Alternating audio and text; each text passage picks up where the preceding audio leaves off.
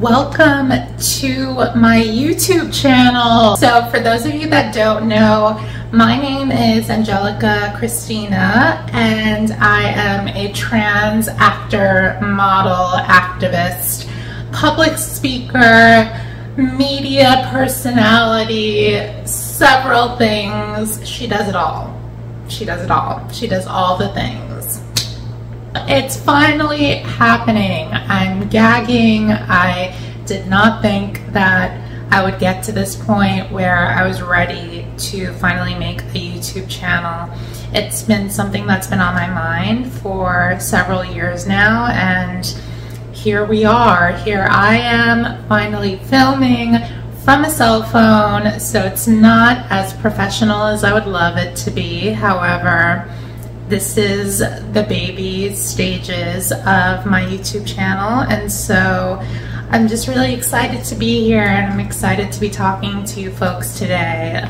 If we have any TERFs watching, please see your ass to stage left. You don't need to watch this video because this is not for you. This is for community. This is for folks that are looking to be educated. This is for those folks that are open-minded. This channel, this video is for them. It's not for you fucking haters. So, see your ass left. Bye. Peace out. Deuces. But yeah. Today is the day that I have my pre-op appointment for FFS with Dr. James Bradley in New York. Facial feminization surgery. Ah! Hey, look at that, look at that. Hey, look at that, look at that. Ah! I'm so excited. Now, can you tell? Can you tell that I'm excited? Because a girl is excited. She's lit. She's lit, she's excited, she's ready to party! Very that. She's excited. So excited. It has been a long time coming. Similar to this YouTube channel, this procedure that I'm about to have has been a long time coming. I've wanted it for a very long time. As a trans woman of color, we experience so much hatred, so much violence in public spaces, and a lot of the violence that I've faced in public from complete strangers on the street yelling at me, that's a man, pointing at me, yelling, screaming, like, that's a man, that's a dude, for simply existing in public spaces. It has been really traumatizing, I'm not gonna lie. It's been really traumatizing, and it's stuck with me even now.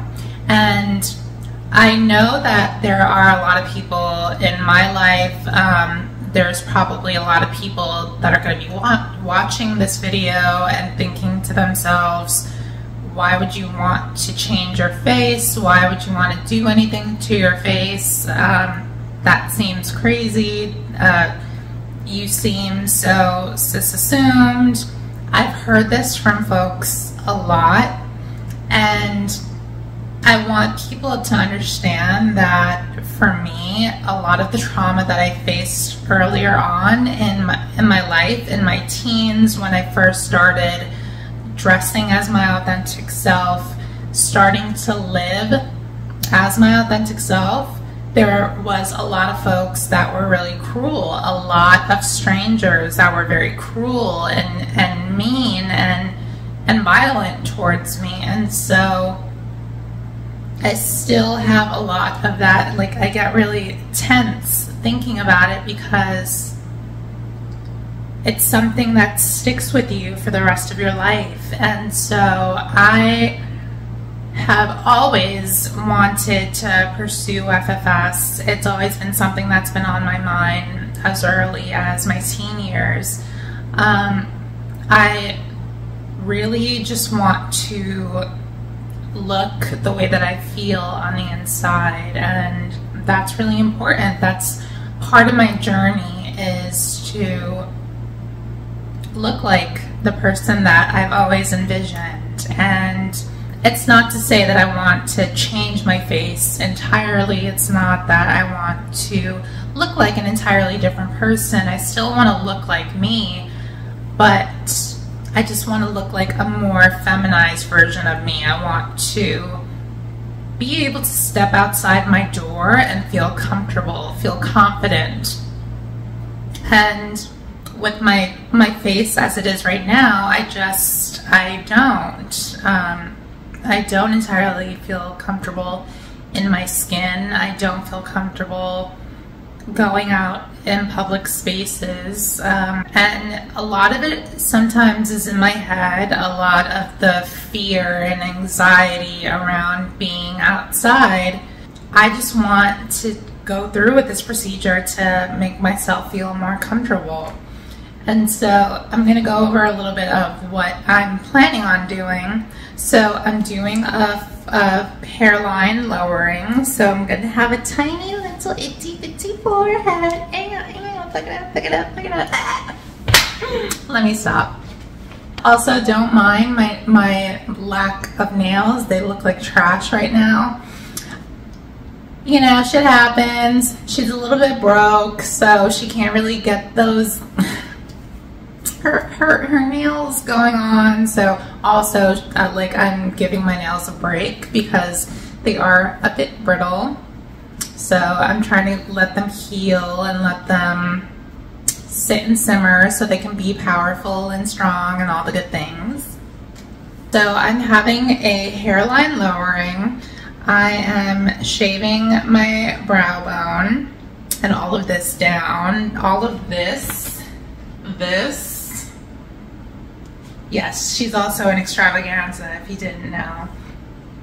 But yeah, she is shaving all of this down, and I say she as if I'm talking about myself. My surgeon, Dr. Bradley, will be shaving all of this down, and I'm having a cat eye lift. So she's going to be nice and snatched. She's going to give Eartha Kitt, darling. Oh, that sounded so bad. That sounded so bad. Wait, hold on. There we go. There we go. That was a little better. We can work with that. But anyway. So I'm going to have a cat eye lift, and so all of this is going to be lifted up, having a rhinoplasty. Honey, baby, when I say that she's about to be snatched, she's about to be snatched. She's about to look like a doll. She's about to look like supermodel, which is basically what I told Dr. Bradley. I essentially told him, like, I want the Bella Hadid treatment. I want to be snatched. I want to look like a doll, like a supermodel Latina doll. And so that's not all. That is most certainly not all. So she's, so I'm also going to be having fat transfer to my cheeks and also to my top lip. I love my lips. They've always been my favorite feature about my face. However, I just want a little, you know, like boop boop ba-doop, a little, like, you know, just a little puffier, a little slight lift, if you will. And I'm also having buccal fat, which is the fat that exists in your cheeks, like right here. I'm having that removed, and also I'm having lower chin lipo. So my darlings, when I say she's going to be snatched, she's going to be snatched. That is the goal in which I'm trying to reach with this. Is I am trying to be just a bit more of a hyper feminized version of my face as it is now. And I definitely, going into this procedure, and a lot of folks ask me, they're like, are you nervous? Are you scared? The only thing that I'm nervous about is the recovery. I'm such a baby when it comes to, even when I'm sick, like I am such a baby. Even though I do tend to take care of myself for the most part, I'm always wishing that there's someone else to like help me, because I don't have familial support. My blood relatives, and I'll get into this in another video, that discussion about family and where are they, that's not really for this video to do. I'll definitely discuss that in another video for those of you that don't know. But I'm blessed to have a chosen family, very blessed. And yeah, so am I scared about the procedure? I'm not scared about the procedure. I have full confidence in my surgeon and in his team. I have done my research extensively, like done my research on this particular surgeon, on the procedure itself. I feel as though I'm really prepared to go into this procedure. It's really just the recovery. The recovery is going to be, I already know, the recovery is going to be the worst part of it for me, is healing and also having a lot of patience, because from what I've heard, from what I've researched, the recovery is it's a year. So it's gonna take a year for me to see the full results. And with that comes a lot of patience, and so that's the part that I'm most nervous about, honestly, is the recovery. But having met with my surgeon, Dr. Bradley, I was very specific. I brought examples of what kind of foreheads I thought were attractive, noses, eye shapes, everything. I was like, I like this and this and this about that person and this person and that person.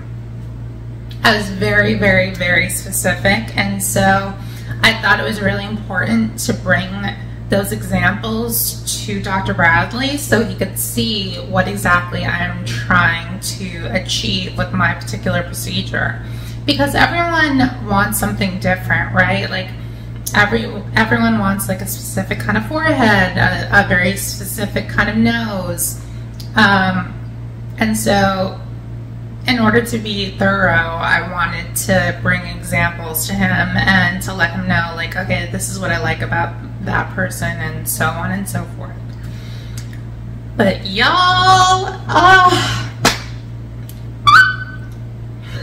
I'm just really excited, as I said. I know I keep saying it, but I am. I've waited for this for so long, and it's finally happening. And I'm going to bring you along on the journey with me.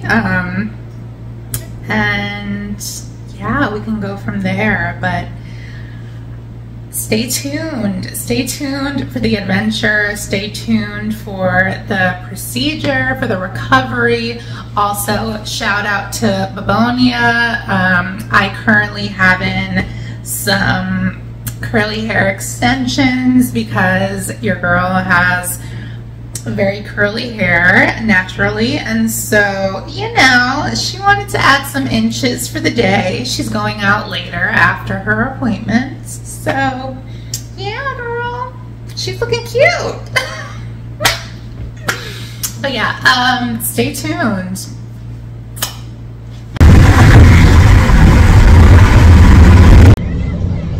Okay, so we're at Dr. Bradley's office in Midtown Manhattan. Just waiting to see him, and yeah, super excited. Hello, good to see you as well. You as well. Absolutely. How's it going? It's going well. It's going well. Good. You can bring your mask down. Happily. After now 3 years.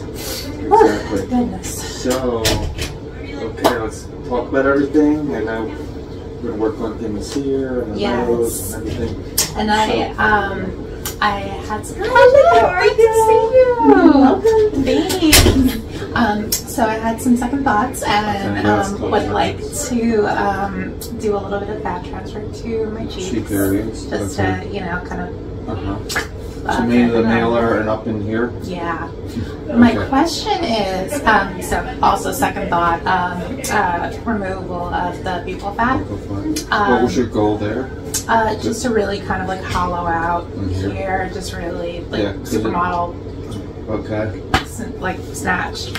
My question though is, if we do the fat transfer, how do we prevent it from, or how do we prevent it from moving or shifting downward? Well, the fat will first of all, we'll bar it from like usually the belly area. Right. It's small amounts so you don't really see down there, and then we mark preoperatively where we're going to put it. Okay.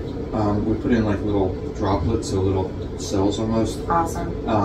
So it shouldn't move. Once if it gets a blood supply, it'll stay. Okay. About 70% of the fat will take, and then 30% the body dissolves. Cool. So we'll mark out like where we want it. Okay.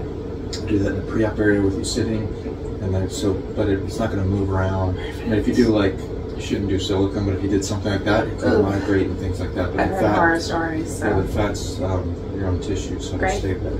And I'm also interested in doing a teeny tiny bit of fat transfer to my top lip, just to sort of match the size of my bottom lip. Okay. To balance it. Yeah, exactly. So with fat, it usually dissolves in the upper lip just because we're moving, but we can put tissue there. Okay. You can put your own tissue from up here, like fascia, just to augment to balance it. Okay. That usually lasts better, so just to let you know. Perfect. Yeah.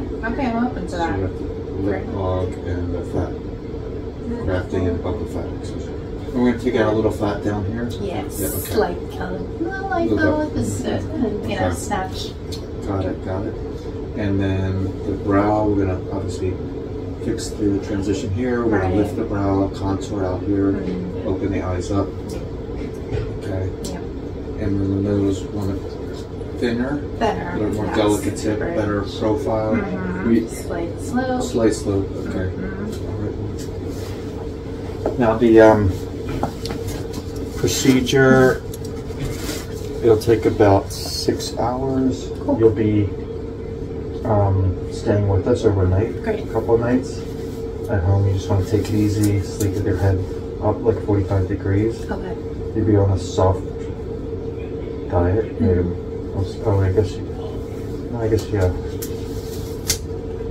Maybe just the first few days. Give you pain medicine. Okay.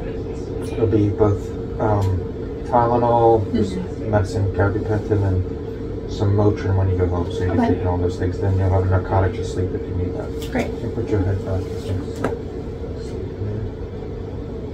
And then after a week, we'll have you start using some nasal sprays. Open your nose up and everything. So that'll be mostly up here. So, and the buccal fat here.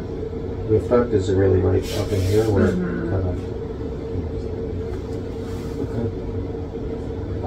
What other questions do you have about recovery? We're getting ready for. I kind of did the research and stuff, and I feel like I asked like a ton of questions last time. That's okay. Yeah, like that's what we're here for. Yeah, I appreciate it. So yeah, pretty much all I guess good you will to be go. have the lip log, so you'll be like soft diet by the whole first week. 1 week because of the stitches I'll have for the upper lip. Copy that. So like mashed potatoes, applesauce, exactly. all that good stuff. You have a little splint on your nose, which comes off after a week. That's helping swelling also. Results, awesome. Yeah, there are some last other things, okay? Fantastic. Cool. We took the photos before, so we could Amazing. No, I'm like so excited. I know, it's coming around so soon. In 1 week. I know. Like I've literally been counting down the days. So like, Very Getting prepared excited. at home, right? Absolutely. Yeah, my chosen sister is going to be with me the that's day so of the sweet. procedure. So, Oh, great. so I'm going to have So that support supportive. system. Yeah. Yeah, Yeah, you're going to get a great result. We just have to get you through the process and Yep. get you healed. exactly. I feel like the hardest part is just going to be the recovery for me. Yeah. Because I'm kind of a baby with that stuff. But otherwise, like, I have full confidence. So, Great. yeah. Excellent. We'll see you soon. Yes. We'll submit for the other things next week. Amazing. Okay. Amazing. Thanks, Okay. Dr. Bradley. You as well. All right, so for the medications that you have for at home, I'm going to send it to the hospital pharmacy. So Okay. let me think. So you have a surgery on Saturday, so you'll leave like Monday most likely. Cool. And then the pharmacy's open on Monday. The pharmacy is like right near the lobby, so you can, Okay. the doctors and nurses there, they'll know that you're getting medication from Awesome. the hospital. So you'll be able to pick that up right before you leave, basically. And I'm going to send 3 medications over. Do you have any medication allergies? No. Anything? All right, perfect. So I'll send 3 medications. One is oxycodone, Okay. which is our narcotic. You'll take that every 4 to 6 hours. And you use that only for severe pain. I'm also going to give you gabapentin, Okay. which you'll also use for Oh, I severe pain. take gabapentin. You do already? Yeah. Oh, there you go. Yeah. How much do you take now? I forget. I believe 20 milligrams. 20? I could be wrong. Okay. Yeah. Because I take several things. Got it. so, Okay, yeah. okay, got it. So we usually give about 300 milligrams Okay. of gabapentin. Cool. So maybe you might not need that one since you're already using it. Right. Probably got used to it. So we'll see what happens. Well, I just took It the might oxy. be 300. Yeah, it might be 300. Yeah. So then you have that already to use, which is good. Cool. So oxycodone in mostly is what you'll use for the surgery, then for Awesome. pain, so for severe pain. And then you'll get ibuprofen, which you already know about probably. It's Motrin and ibuprofen, same thing. Cool. So you'll take 600 milligrams every 6 hours around the clock, and that'll keep you covered around the clock so that you're kind of always covered from pain. Awesome. And then you take the oxy when you have that severe pain, or you know, like if you already know it's going to happen at nighttime, you take it right before bed. Got it. Take the oxy, so you want to be covered all the time. So those are the medications I'll send to your pharmacy. Amazing. The Lenox pharmacy before you go. Okay. Copy that. Other things for at home, getting ready at home, as you know, soft foods like we talked about for the first week. So nothing too hot, nothing too cold in the first week. And then head elevation at home, a couple of pillows at night, so get that ready as well. Let's see, you're pretty much gonna take body things pillows, easy. so that Perfect. should- yeah. All you need. Yeah, exactly. So take it easy the first couple of weeks. You kind of just like hang out, relaxing, but you can obviously walk around, Right. like run a couple errands, but don't heavy lift and don't bend forward. Okay. Oh, copy that. Yeah. Just I will take the definitely be at process. home hiding, hibernating. That's so. fair. But you have your friend to support Yes. you. That's perfect. That's Yeah, amazing. and That's I lovely. have a couple of folks that Come visit. Yeah, exactly. So nice. Yeah, I mean, again, the most that I'm really concerned about is like the mental aspect Yes, of it and of course. the getting over that hump. But Yeah. otherwise, like Absolutely. I mean, if it helps, like a lot of our patients, some of them do it alone, and they'll end up being okay too. If that helps you feel a little better, Right. as far as just. I'm definitely gonna need Oh, this. I know. Of course. And let us know that if you have any sort of feelings of anxiety a couple days before, like heavy anxiety where it feels a little unbearable, we can give you a little something like the day before surgery. If you need, let us know. Text me. Or at the hospital if you feel anxious. At the hospital, they can always give you a little something too. Awesome. That's of course in severe Yeah. experiences. So. Let's see what else. The hospital will call you the night before surgery to let you know what time they come in, what to bring, what time your surgery's at, visitation policy, etc. They'll let you know. And then the reason why they call you the night before, like it seems kind of like wow, last minute, but it's actually just because they make the schedule the night before. Oh, okay. So Fair they'll enough. the schedule. So, but most likely your case will be early morning. Cool. Probably around, like you probably have to arrive there around 5:45ish. That's okay. Surgery start around 7:45. I would actually like I actually prefer early morning. So Exactly. Perfect. Like I like them nice and fresh. Nice and fresh. Exactly. You're the only case of the day. Oh, awesome. Yes, actually that does. Yes. Perfect. There you go. I think that's pretty much it. Cool. Do you have questions? No, love these earrings. You texted. Thank you. They were a gift. Obsessed. They're so pretty. All right, you text me the questions leading up to it. Yeah, I here. remember. So Text me if you need. Okay. I'll do. We'll see you Thanks, soon. Talk to you soon. Bye. Good luck. Get some rest. I will. Alright. I will. Bye. Bye.